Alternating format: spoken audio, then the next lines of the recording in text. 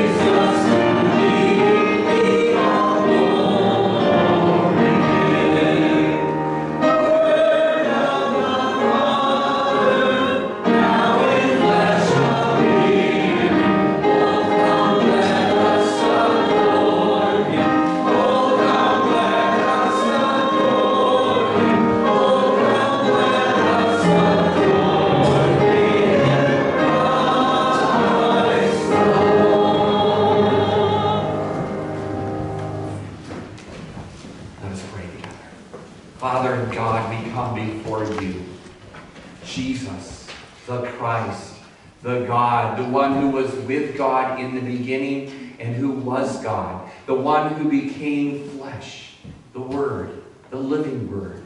Lord, we gather in your name, in his presence here tonight, in this place, in this sanctuary, on this Christmas Eve, to celebrate the birth of our Savior and Lord, Jesus Christ. Oh God, that you loved us so, that you sent the very best, even your own Son, to die for us, that we might live. Lord, thank you so much for the gift of Jesus. May his presence be felt here tonight. May the fruits of his Spirit abound in our midst. And Lord, may our hearts be lifted up. And may we receive Jesus anew and afresh here this very evening. This we ask, this we pray, in Jesus' name. And all God's people said, Amen. The Lord is here, and he greets you with these words: grace, mercy, and peace be unto you from God our Father, through the Lord Jesus Christ, and through the working of his Holy Spirit. Amen. Amen. Now that we have been greeted by our great God, turn to the great people around you this evening. Find out who's here. Greet each other in the name of Christ.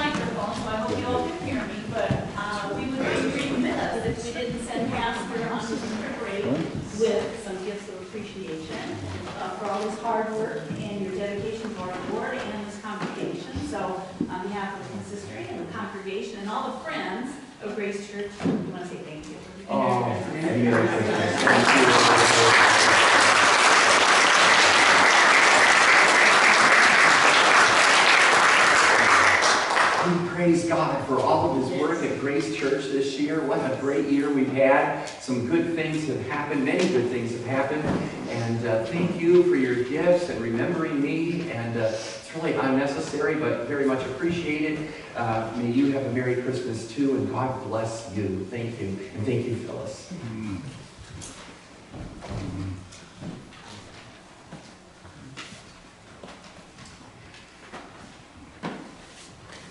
For the 4 Sundays before Christmas Eve or Christmas Day, these are the Sundays of Advent. Advent is a season, a time of preparation, of anticipation, of getting ready, preparing our hearts, and even self-examination as we prepare for the arrival and the birth of Jesus, not merely into our world, but into our lives, our life, our hearts. And so all through this season, we here at Grace Church have been lighting candles, one more each week on this Advent wreath, to symbolize the growing crescendo of light that comes to us through the true light, the light of Jesus, at Christmas especially. First, we lit a candle of love.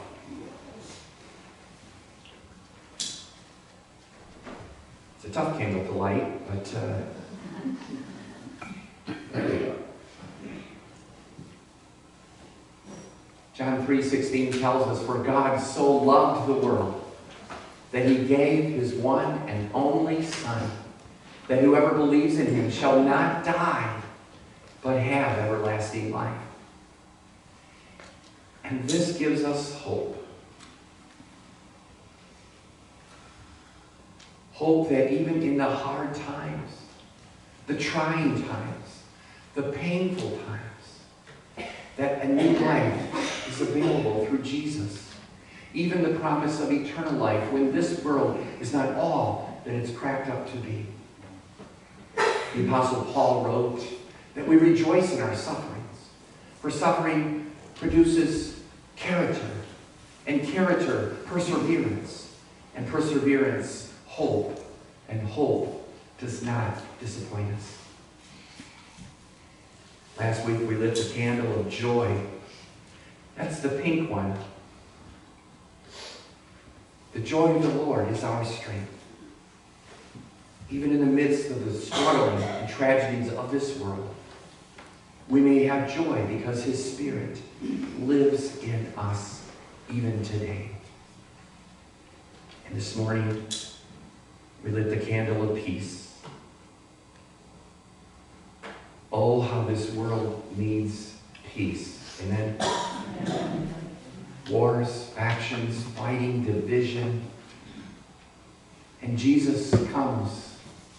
He is our peace. The announcement of the angels to the shepherds. Peace on earth. Goodwill to men. Peace between we and our God. Peace in your hearts. May that peace live forever, even as we await now the second coming, the return of Jesus Christ. This time we're so blessed to have one of our own, Amanda Sadler, is going to lead us in a ministry of song and sing for us one of our favorites, O Holy Night.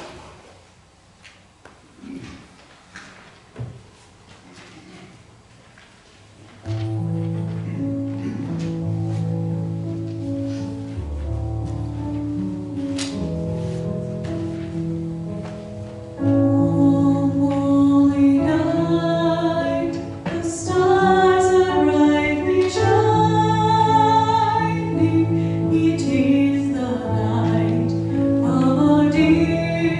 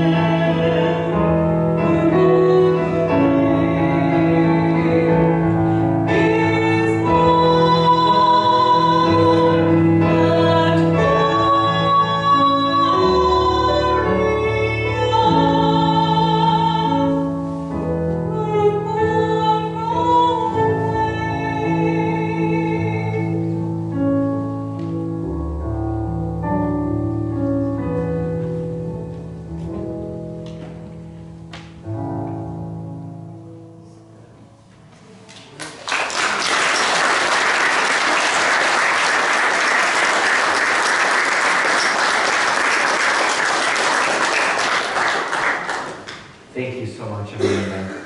Excellent. Well done. What a beautiful song, especially on Christmas Eve. Please join me for our prayer of adoration and confession. It is printed in the bulletin. As we come into the presence of this holy God on this holy night, may we confess our sins before Him. Let us use this prayer to do so. Let us pray. O God, whose light penetrates the darkness of our lives, we confess that we have all too often walked in darkness, that we have failed to see the light of Christ at Christmas and through the entire year. We have been so busy preparing for Christmas that we have neglected to prepare for Christ. We have been so preoccupied with glitter and tinsel that we have forgotten about a lowly manger in a Bethlehem stable and the baby that was born there so long ago.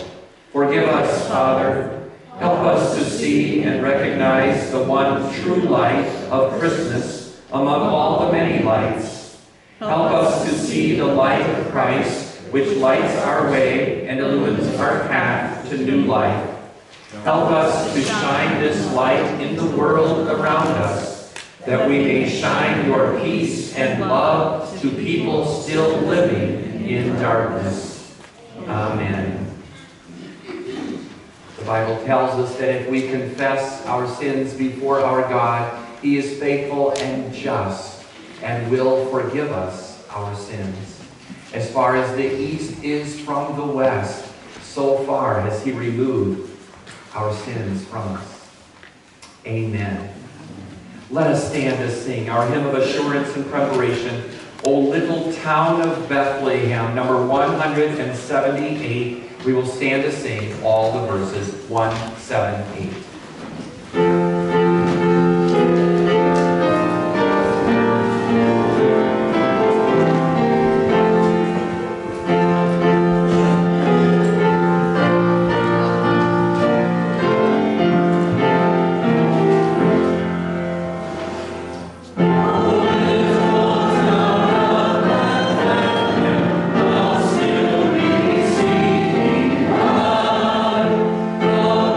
Bye.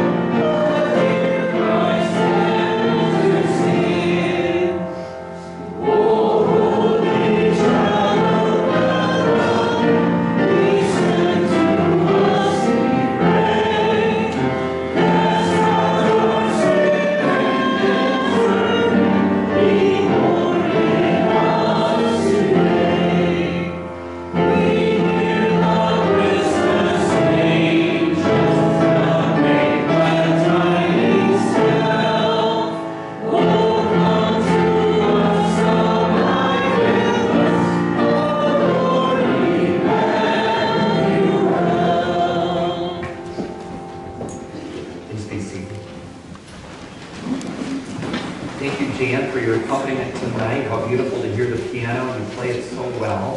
Thank you so much. I thank those who are serving on tech row tonight. Chuck and Pam Anderson, running sound and camera, and Amanda Sadler, running camera as well. Thank you so much for all of our volunteers. It's what makes Grace Church go. Amen? Amen. Tonight's scripture lesson is from Luke chapter 2.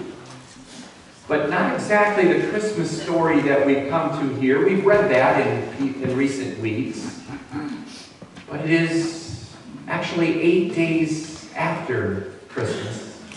Looking ahead now, Luke chapter 2, verses 21 through 40. In my Bible, the section is entitled, Jesus Presented in the Temple. Hear the word of God. On the 8th day, when it was time to circumcise him, he was named Jesus, the name the angel had given him before he had been conceived. When the time of their purification according to the law of Moses had been completed, Joseph and Mary took him to Jerusalem to present him to the Lord. As it is written in the law of the Lord, every firstborn male is to be consecrated to the Lord, and to offer a sacrifice in keeping with what is said in the law of the Lord, a pair of doves or 2 young pigeons. Now there was a man in Jerusalem called Simeon, who was righteous and devout. He was waiting for the consolation of Israel, and the Holy Spirit was upon him. It had been revealed to him by the Holy Spirit that he would not die before he had seen the Lord's Christ. Moved by the Spirit, he went into the temple courts. When the parents brought in the child Jesus to do for him what the custom of the law required, Simeon took him in his arms and praised God, saying, Sovereign Lord, as you have promised, you now dismiss your servant in peace. For my eyes have seen your salvation, which you have prepared in the sight of all people, a light for revelation to the Gentiles, and for glory to your people Israel. The child's father and mother marveled at what was said about him. Then Simeon blessed them and said to Mary, his mother, This child is destined to cause the falling and rising of many in Israel, and to be a sign that will be spoken against, so that the thoughts of many hearts will be revealed, and a sword will pierce your own soul too. There was also a prophetess, Anna, the daughter of Phanuel, of the tribe of Asher. She was very old. She had lived with her husband 7 years after her marriage, and then was a widow until she was 84. She never left the temple, but worshipped night and day, fasting and praying. Coming up to them at that very moment, she gave thanks to God and spoke about the child to all who were looking forward to the redemption of Jerusalem. When Joseph and Mary had done everything required by the law of the Lord, they returned to Galilee to their own town of Nazareth. And the child grew and became strong. He was filled with wisdom, and the grace of God was upon him. Here ends the reading of God's holy word. The grass withers and flowers fade, but the word of our Lord remains forever. Amen? Amen. Amen. Let's pray. Oh God, come now and speak to us. Use this message. Use this moment. Use us all to accomplish your will. Anoint us and speak to us tonight on this most holy night, this night divine. Come, Lord Jesus, come. Visit us by your Spirit, we pray, in your holy name. And all God's people said, Amen.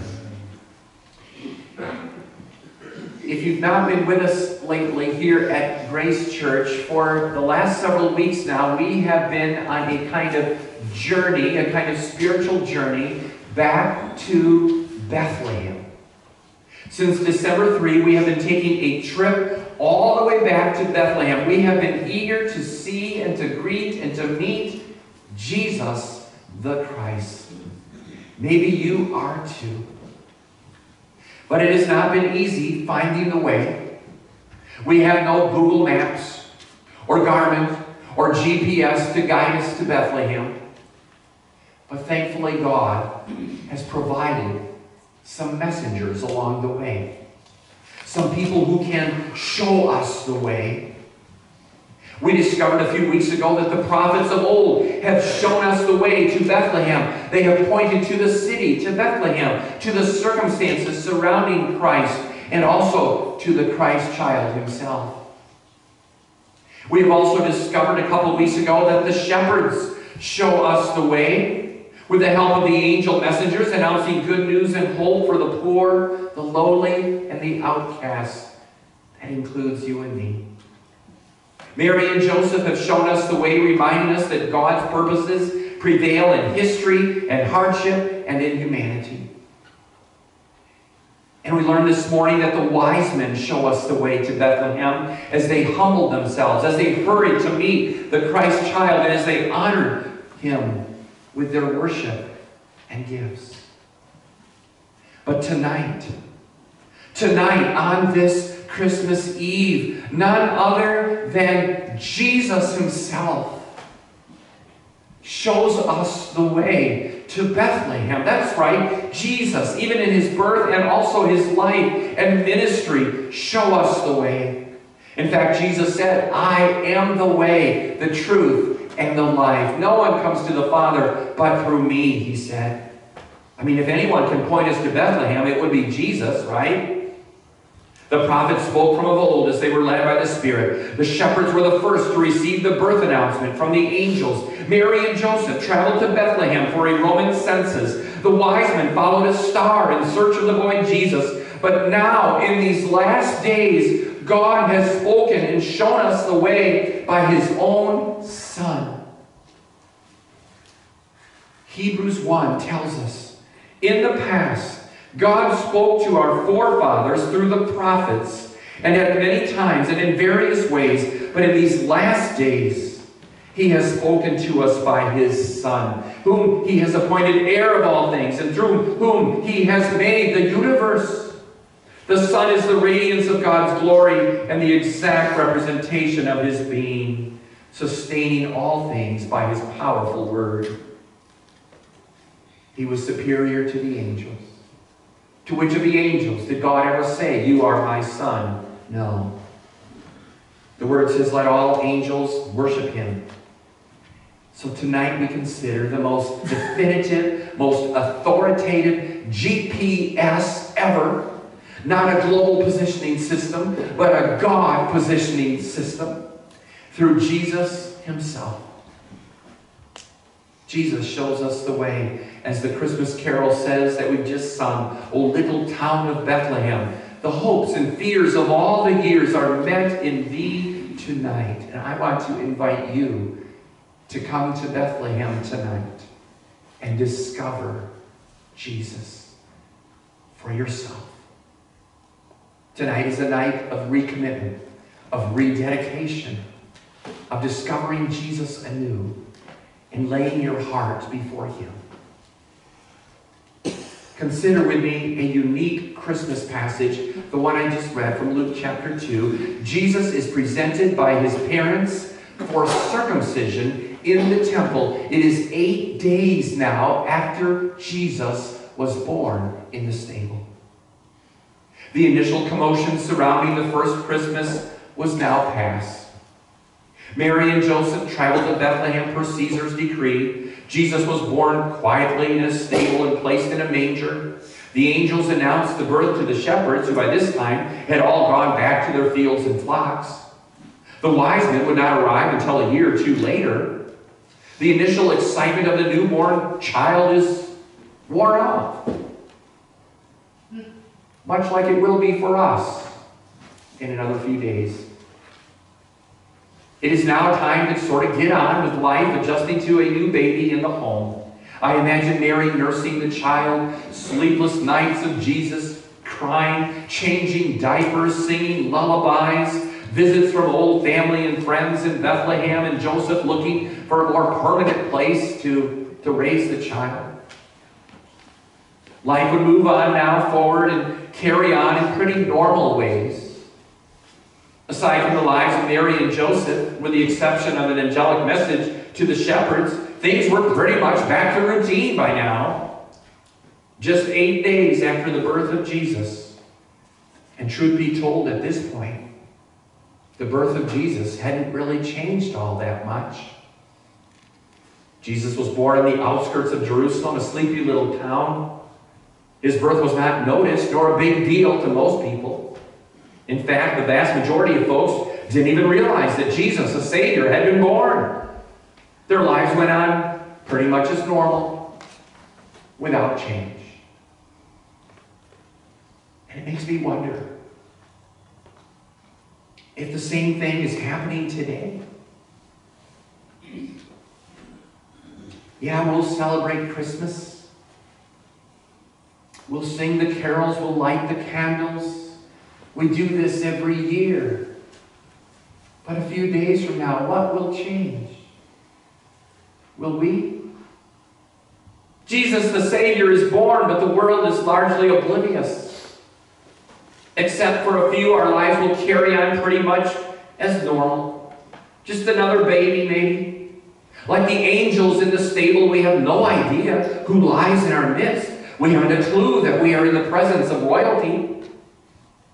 We're often so focused on our own lives, our own problems, on doing the next thing, making it through the Christmas party, preparing the food, opening the presents, getting along with family. Our lives are consumed with the mundane, the routine, just surviving the holidays, the customs, getting through the week.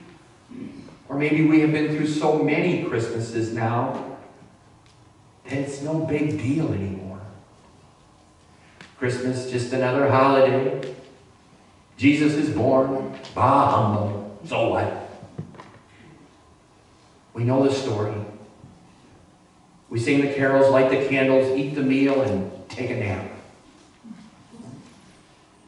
So many people, they miss it. The Savior of the world is born. The angels announce peace on earth and goodwill to men, to all people. We've turned Christmas into Santa Claus and cookies and Christmas trees and decorations and light shows. And the question I ask of you, are you missing the Christ in Christmas? In today's world, it's so easy to miss Jesus. We're so busy with all of our stuff. So let's not let that happen. Jesus is the reason for the season. Right?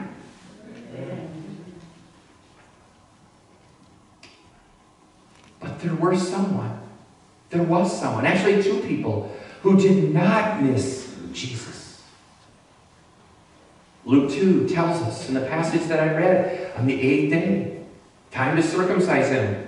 He was named Jesus. The name of the angel had given him before he was conceived. And now there was a man in Jerusalem called Simeon,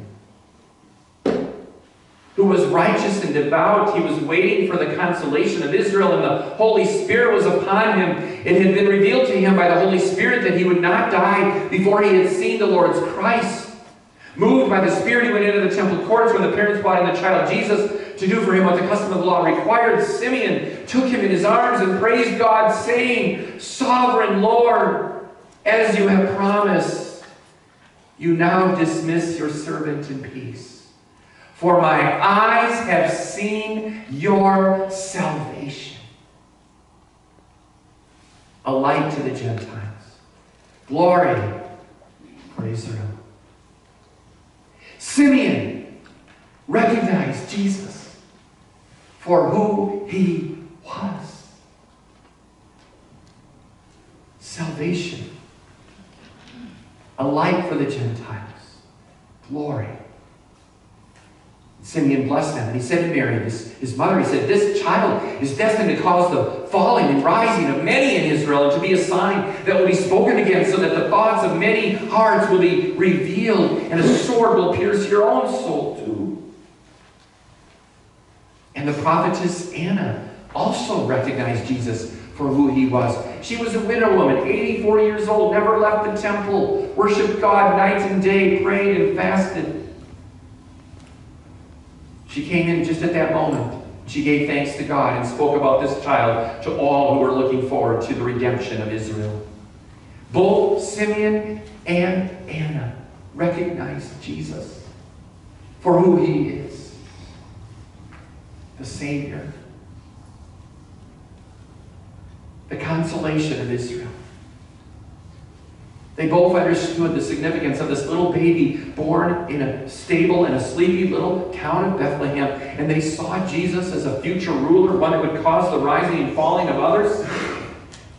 They had spiritual insight, mental acuity, perspective, and revelation from God through the Holy Spirit to see and recognize Jesus as King of Kings and Lord of Lords, long before others did.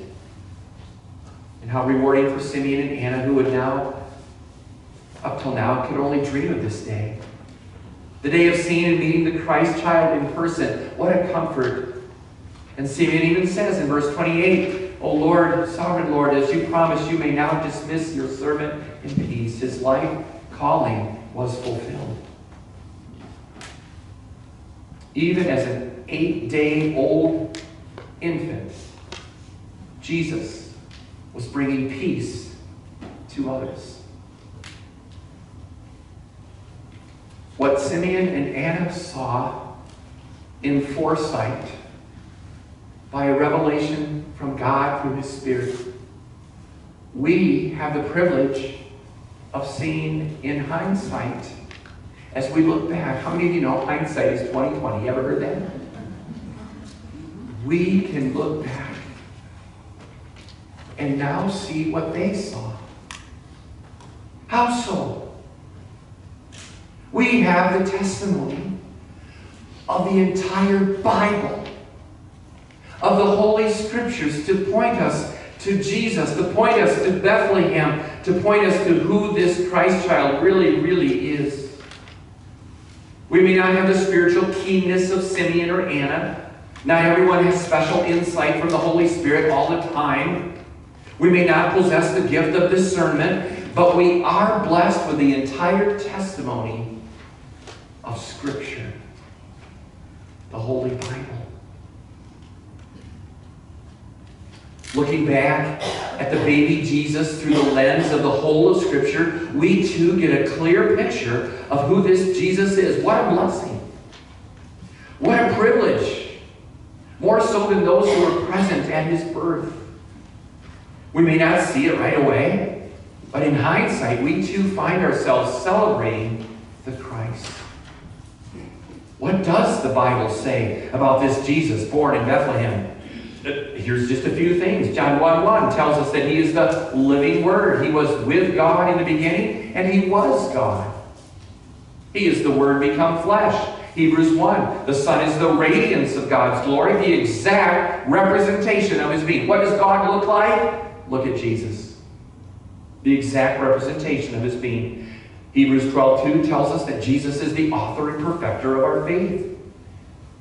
John wrote in his gospel that Jesus is the bread of life, the true vine, the good shepherd, the gate for the sheep, the way, the truth, and the life. He is the one who brings us abundant life. Revelation tells us that he is the Lord of lords and King of kings. He rules over all.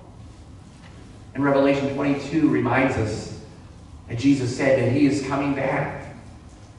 He is coming back to judge, to take his people home. All you have to do is read the Gospels, study the Bible, read the New Testament, and you will fall in love with Jesus, who is a friend of sinners, an encouragement to the outcast, who forgives your sins, who lifts up the downtrodden, the hurting, the grieving, who casts out demons and heals the sick. And according to the angel birth announcement to the shepherds, Jesus is also our source of peace. Simeon could now depart this world in peace because he had met Jesus. I cannot think of anything needed more in today's world. We see wars, tragedies, atrocities, killing, brutality, murder. We see factions and divisions. We see arguments between Republicans and Democrats. People who are Chiefs fans and people who aren't Chiefs fans.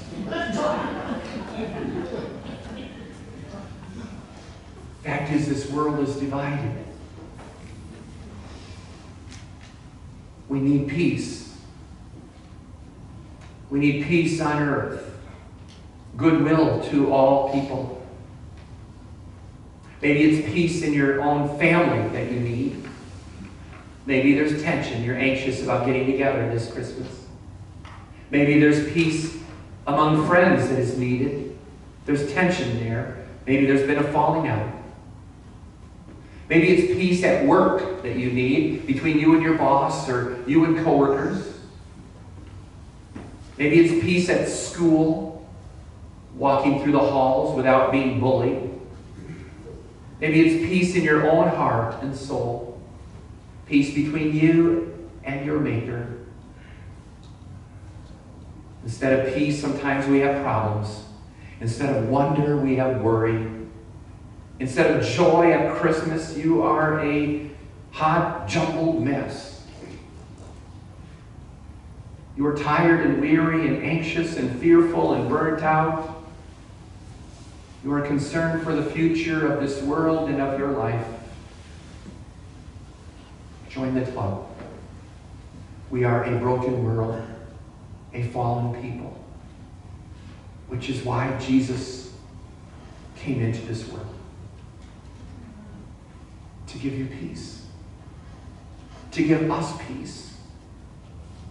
Jesus said, I will give you rest. Those of you who are weary and heavy laden, burdened. He said, my peace I will give to you, not peace like the world gives, which is fleeting, but I will give you an enduring, everlasting peace. Peace on earth. And so tonight, Jesus himself is pointing us to Bethlehem, to God through himself. The living Word. The entire Bible, Jesus points us to the way, the truth, and the life. Not only through the foresight of Simeon and Anna, but also through our hindsight, looking back now on the manger some 2,000 years later. Taking into account all of Scripture and looking into Jesus, into that manger scene through the lens of Scripture, we look back and we see the Christ child, a Savior that has been born to us, Christ the Lord. Praise God. Jesus said, I have come that you may have life and have it abundantly. Would you come to the manger? Would you come to Bethlehem to find Jesus this Christmas? Whatever that means for you. Maybe you need to take a break from all the busyness and commotion of presents and trees and decorations and lights and family get-togethers and foods and potlucks or whatever it is that you do. And maybe you just need to say, you know what, I need a little time on my own, and I'm just going to reflect and pray and thank God for the gift of Jesus and what he does for me. Maybe that's what it is. Maybe it's a commitment to reading your Bible this new year, getting into the Word and looking back on the life of Jesus. Starting the Gospel of Mark. We're going to resume that sermon series here in 2 weeks from this morning. We're going to dig in and look deeper at the life of Jesus. Come join us. Don't miss even 1 week. Yeah, the prophets have pointed us to him. The shepherds have shown us the way. Mary and Joseph lead us to Bethlehem. The wise men traveled afar to meet him. And tonight, Jesus shows us the way to Bethlehem. Do you see him? Do you see him for who he is? Would you receive him? Would you bow down like the wise men and worship him? May it be so. May it be so in all of our lives. Amen. Let's pray. God, may we find Jesus not merely in a manger this Christmas, but also in our hearts, in our lives, in our relationships, in our families, in our community, in our church, in our nation, in our world. Oh, how we need Jesus. Thank you, Lord, for giving him to us. Come, Lord Jesus, come. Fill our hearts. Make us right with you. In your holy name we pray. Amen.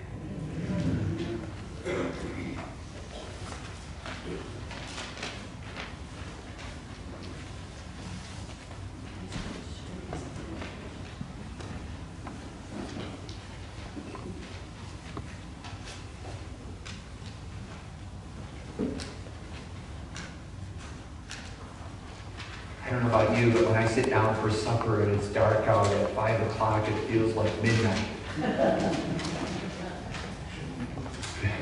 It's so dark. The days are so short. But into this darkness comes the light of Jesus.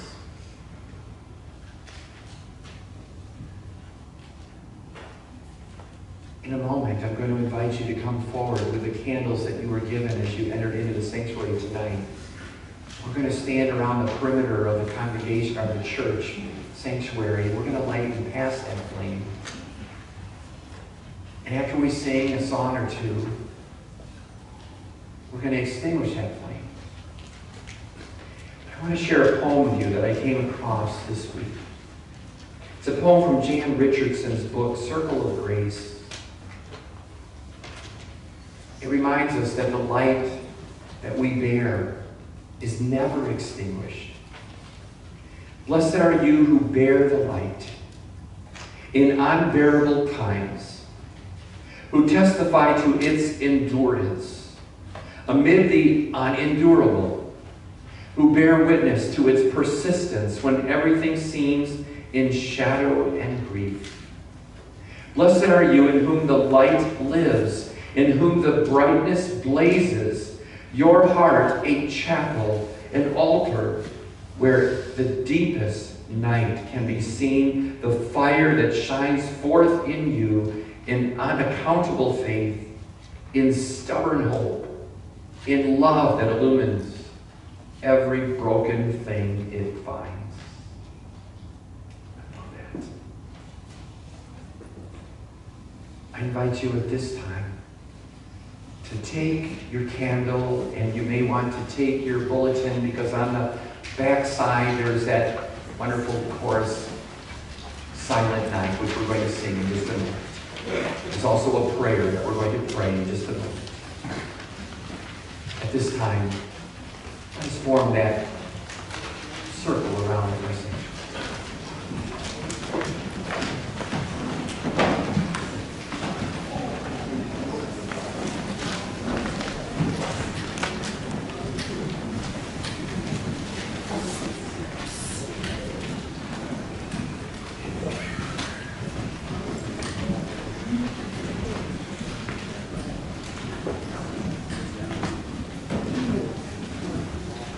Before we pass the light, I invite you to pray with me this prayer printed in your bulletin tonight. A prayer for letting our light shine. Lord Jesus, we rejoice that in your love you came down to live among us and to save us. You are the light of the world that dispels our darkness. Be born in us. Let your light shine in us, and may we be your lights to the world. Amen. At this time, let us prayerfully and silently pass the flame of the light of Christ one to another.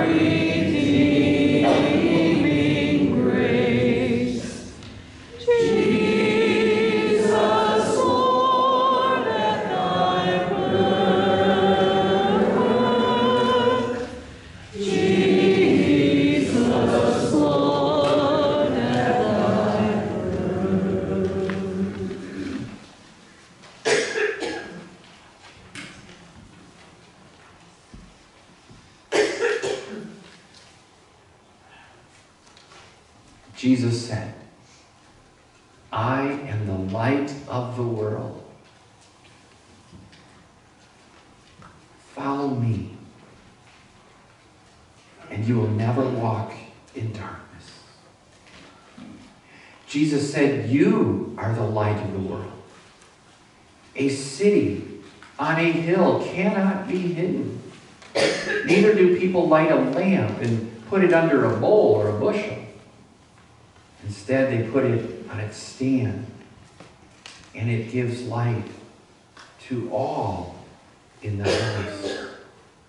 In the same way, let your light so shine before people that they may see your good deeds and praise your Father in heaven. Amen. Amen. This little light of mine, I'm gonna let it shine. This little light of mine, I'm gonna let it shine. Let it shine, let it shine, let it shine. Hide it under a bushel, no, I'm gonna let it shine. Hide it under a bushel, no, I'm gonna let it shine. Let it shine, let it shine, let it shine. Don't let Satan blow it out, I'm gonna let it shine. Don't let Satan blow it out, I'm gonna let it shine. Let it shine, let it shine, let it shine. Let it shine till Jesus comes, I'm gonna let it shine. Let it shine till Jesus comes, I'm gonna let it shine. Let it shine, let it shine, let it shine. Amen. Let us pray. Lord, may your light come and shine through our lives, through our hearts, in our words and our deeds and all that we do. May your light shine at Grace Church and in all of our churches. Lord, there is much darkness around us. The darkness often closes in. It would try to extinguish the flame. But Lord, we translate this flame. Even as we blow out these candles in a moment, we carry this flame with us in our hearts, in our lives, to a world and to a people in darkness. Light our hearts, Lord. Heal us. Make us whole. Make us new. Let us shine for Jesus. In his name we pray. Amen. Amen. So before anyone moves, I'm just going to ask you to just puff out that flame. We don't want any accidents or fires here.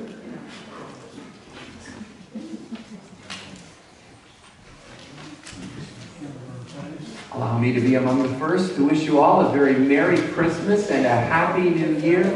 Thanks for your presence here. We will have a combined service on next Sunday morning at 10 a.m. Ron Bartlett will be here to lead you. God bless you.